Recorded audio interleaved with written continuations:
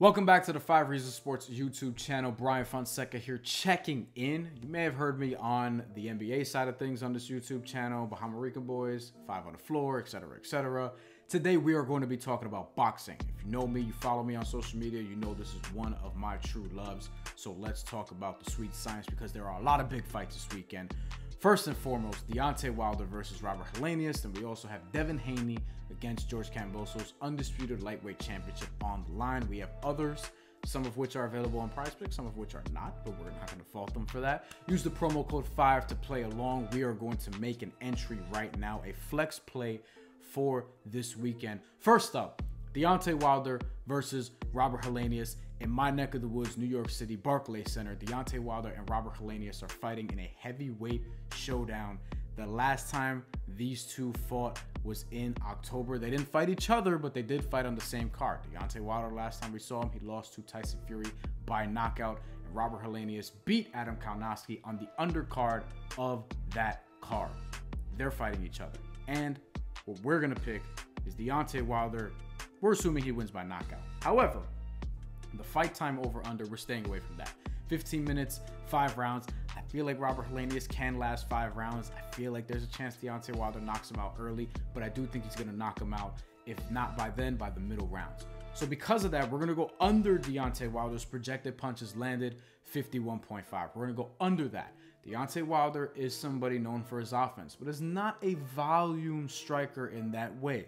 72 punches landed in 11 rounds against Tyson Fury last time he fought. In his last victory in 2019, he knocked out Luis Ortiz in the 7th round, landed 34 punches that fight. 34 punches that fight. We got it right that time.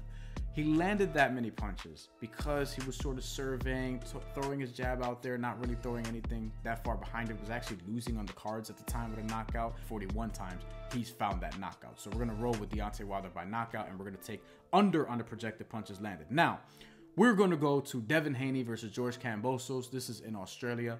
Undisputed lightweight championship on the line. Devin Haney beat George Kambosos in June. This is a rematch of that fight.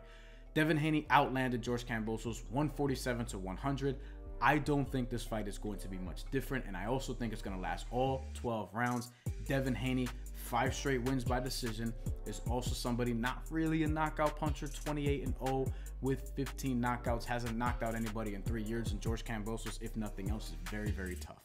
Devin Haney projected punches landed, we're going over 133.5. He had 147 last time. I think that could even go up, because I do expect him to have to counter punch even more and perhaps be a little more aggressive because George Kambosos is going to try to take it to him. So we're going to take Devin Haney's over there. And if you're interested in the other side of it, George Kambosos, who did land only 100 punches last time, 120.5 over under on PrizePicks. I'd probably go under there, but you can't have two guys fighting each other on the same entry, so you have to make another entry for that. We're going to go with Devin Haney here. Last fight we're going to pick. We're going back to the Deontay Wilder card on Fox pay-per-view. We are going to go to Gary Antonio Russell versus Emmanuel Rodriguez. Emmanuel Rodriguez, fellow Puerto Rican, and Gary Antonio Russell is the undefeated prospect here. Somebody who is expected to take it to Emmanuel Rodriguez and really put the pressure on him. That's why his projected punches landed is over or under 145.5. That's a high number. And Emmanuel Rodriguez is good defensively. Should have gotten the win against Raymark Gaballo. He got robbed in that fight. We're going to go with under 145.5 punches landed for Gary Antonio Russell because of Emmanuel Rodriguez's defense and slick ability to counter and get away from punches and things of that nature. If you think Gary Antonio Russell is going to knock out Emmanuel Rodriguez, and he's been stopped before by Naoya Inoue, and he stops everybody. But if you think Emmanuel Rodriguez is going to lose earlier in that fight, you have more reason to take the under, because if he's going to win by knockout, he probably won't get to land 145.5 punches. But that number just seems too high, so we're going to do that. So final PrizePicks entry, flex play for boxing on Saturday night. Deontay Wilder under 51.5 projected punches landed. Devin Haney over 133.5 projected punches landed. Gary Antonio Russell under 145.5 projected punches landed. That's going to be our entry. Remember, promo code 5FIVE, and tell them 5 Reasons Sports sent you. Peace.